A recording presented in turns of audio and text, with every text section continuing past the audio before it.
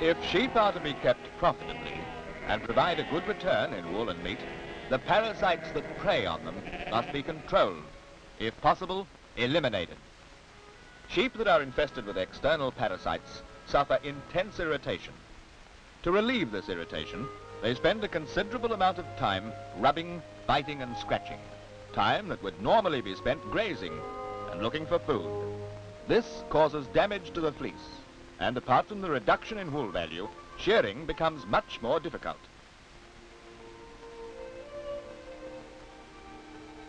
One of the most troublesome of the external parasites that affect sheep is the sheep blowfly, Ducilia caprina. This fly is the most widespread of the primary sheep blowflies and is responsible for practically all fly strike in Australia. It is a coppery green blowfly, slightly larger than a housefly. It is most active in areas where rainfall is associated with warmth and humidity.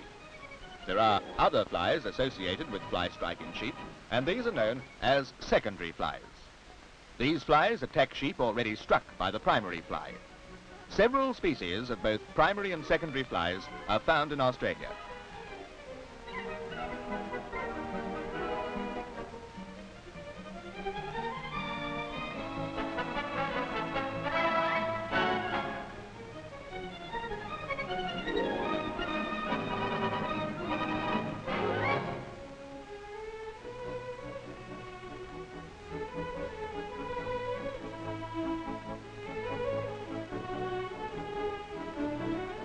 Struck sheep usually do not graze.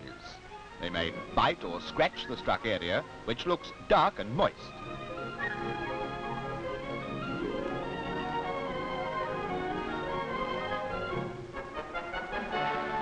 Close examination will reveal maggots in the fleece on the skin.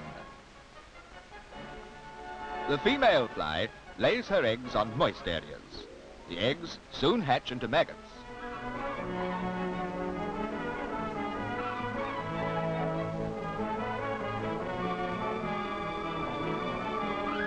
The maggots break the surface of the skin with their sharp mouth hooks, at the same time releasing a substance which digests the skin, causing large superficial wounds.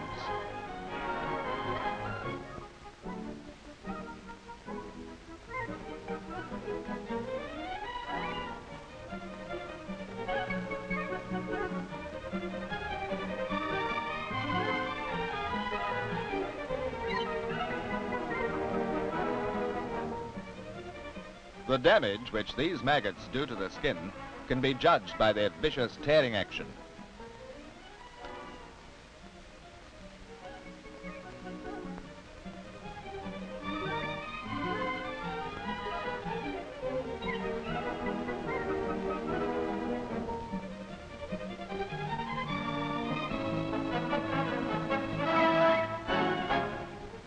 If left untreated, the sheep may die.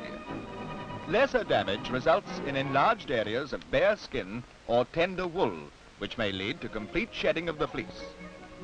After 3 to 6 days, the maggots fall off to wander on the ground, the exact period depending on climatic conditions. They finally select some suitable spot, either some distance down in clean soil or among the roots of grass in which to pupate. In about 8 days, the adult fly emerges when conditions are suitable.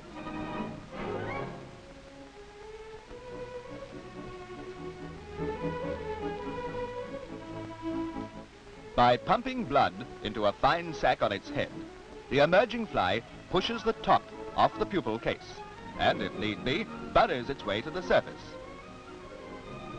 Having emerged, the fly runs on the ground whilst its wings expand. After about half an hour, it can take to the air. After a meal and a mating, it seeks out a sheep to start the cycle again. The complete life cycle may be as short as 18 days in warm, moist weather. In colder weather, the life cycle may take several months.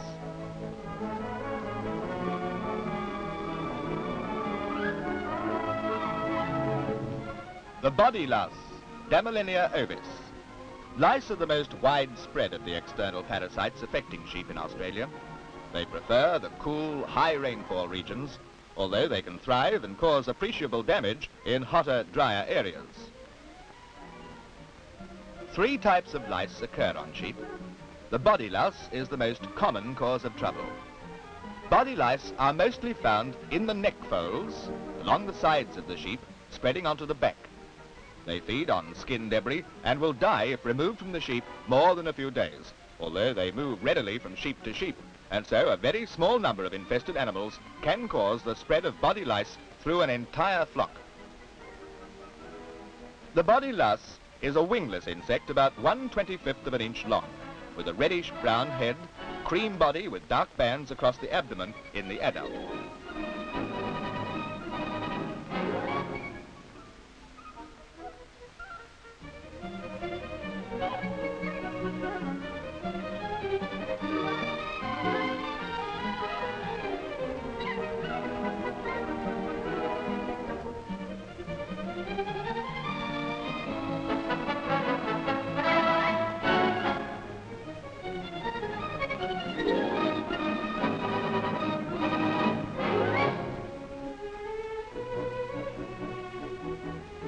The females produce about 1 egg per day, so the rate of multiplication is rapid. The female louse attaches her egg to the wool fibre. After about 10 days, the cap on the end is forced off and a young louse emerges. It then undergoes a number of molts and reaches maturity in about 3 weeks. Louse eggs are not destroyed by dipping. Therefore, young lice may be found hatching out for periods of 10 days or so after dipping. The residual action of the insecticide, however, copes with these. Irritation of lice causes sheep to rub and scratch vigorously. The sheep then lose condition because of the constant irritation. Even more important, wool production is adversely affected. The shaggy appearance of the sheep and the wool caught on fence posts and trees where the sheep have been rubbing is generally the first indication of lice infestation. The sheep ked, Melophagus ovinus. The incidence of keds has decreased appreciably in recent years. They're restricted mainly to the cool, high rainfall areas of the eastern tablelands and the southern part of the continent. The sheep ked, often wrongly called the sheep tick, is not a tick, but a wingless, blood-sucking fly with 6 legs. A tick has 8. It is a brownish-grey coloured insect about 1/4 of an inch long. The abdomen is particularly noticeable when engorged with blood. Keds cause an obvious stain to the wool by the excreta and the debris they leave behind. As they feed by sucking blood, badly infested sheep are usually poor in condition.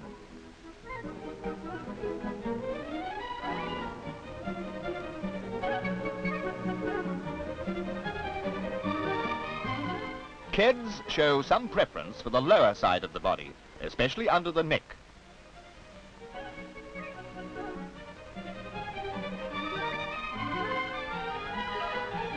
Infested sheep are continually biting and scratching. About every week, the female ked lays a small white-skinned larva, which is firmly attached to a wool fibre. Approximately 10 larvae are produced during the ked's life.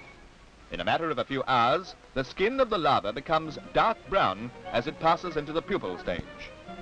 These pupae are more tolerant to treatment than adults, as the insecticide does not penetrate the protective cover, and they don't hatch out for at least 3 weeks. The adult ked lives for several months, passing its entire life cycle on the sheep, but can't survive for more than a week off the sheep.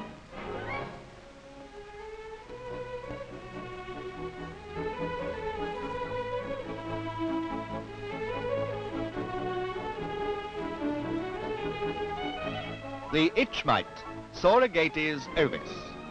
The itch mite was first discovered in Australia in 1940. However, they are thought to have been in existence on this continent for many years.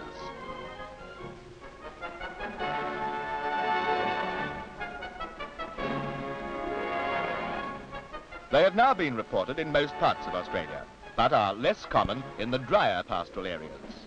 There was a significant increase in numbers following the change from arsenical dips to those containing chlorinated hydrocarbons. Compared to investigations into the control of keds or lice, that into the control of the itch mite is exacting and tedious. The parasite is not visible to the naked eye, and its presence on the sheep can be determined only by taking skin scrapings. It is sometimes necessary to take several scrapings from an infested sheep before the presence of mites can be determined. To take a skin scraping, clip a 2-inch square area as close to the skin as possible on the upper sides of the ribs or flanks. Moisten this area with liquid paraffin or peanut oil and scrape the fuzz towards the center of the clipped area with a scalpel, sharp pocket knife or razor blade. Transfer the scrapings to a glass slide for examination under a microscope. Absence of mites in any one scraping does not necessarily mean that the sheep are free from mites. They are not always easy to find, especially during the summer when their numbers decrease. The itch mite is a minute parasite which lives on the skin of sheep and, like all mites, passes through several stages of development. The whole life cycle can be completed in about 5 weeks. It lives in or on the top layers of the skin and spends its whole life on the sheep. It feeds by sucking the fluid from the skin cells. This action and movement on the skin causes the sheep to rub and bite. The eggs hatch into larvae, followed by 3 nymph stages, shedding their skin each time until they grow into adults. The immature stages spend some time just below the superficial layers of the skin. The spread of infestation occurs mainly during the period of shearing and shortly after. However, spread can also take place at mating and lambing. If sheep show signs of wool damage, be sure that grass seeds or lice are not causing the trouble before bothering to look for itch mite. Itch mite infested sheep usually show a chewed, ragged appearance of the wool on the sides. A bad infestation can cause a white scurf next to the skin, which may have hard ridges on it. The skin may be leaden in color. The wool is often cotton, and it may carry an unusually high condition, which gives a marked yellow appearance.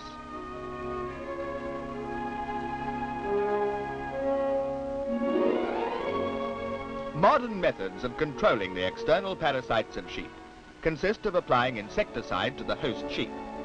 Sheep can be either dipped, showered, tip-sprayed or jetted. The method to be used, however, will depend upon the pest which is to be eradicated or controlled, the time of the year when the treatment is to be applied, and the degree of control required. Dipping or showering are the only effective methods of ensuring the complete wetting of the wool down to the skin over the whole body area. Plunge dipping is still the most widespread method of controlling the external parasites of sheep. The efficiency of this technique depends on using the correct strength of insecticide and thorough wetting of the sheep.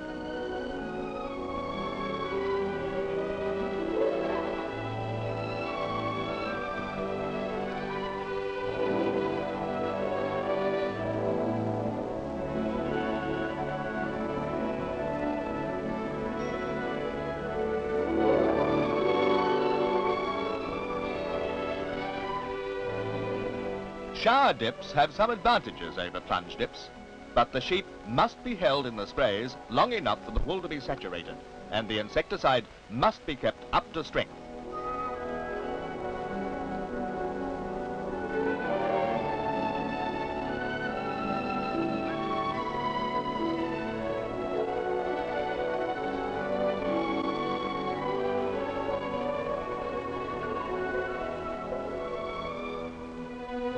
All dips can be used for shower or plunge treatments. Tip sprays, however, require selected insecticides having the power of diffusion down the wool.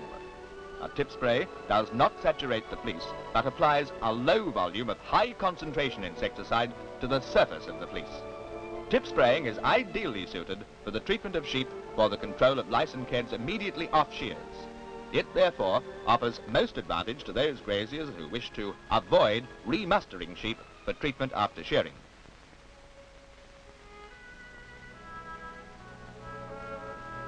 Jetting is used mainly for blowfly control, but for efficient results, susceptible areas must be wetted right down to the skin.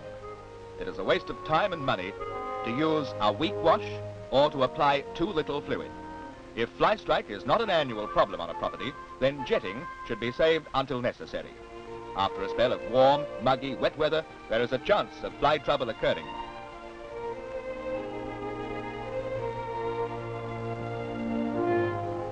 If sheep with long wool have lice, the parasites can often be held in check by jetting a broad strip of insecticide down the back. In this way, wool staining from dirty dip wash is avoided. This treatment may have to be repeated to effectively keep the lice population down until shearing. After shearing, dipping must be carried out in the normal manner to ensure eradication.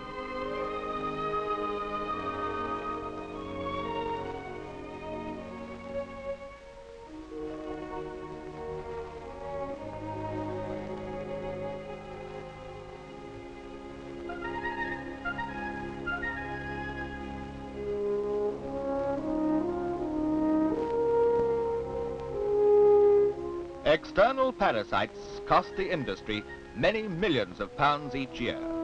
By studying their living habits, improved insecticides and techniques will be developed to eradicate and control them. It must be remembered, however, that if all the sheep are not treated or dipped properly, then any method will fail. Even the best treatments cannot be relied upon to protect sheep against reinfestation for more than a few months. Read the directions for use carefully before dipping, and remember, with all mechanical treatments, they are only as good as the man who uses them.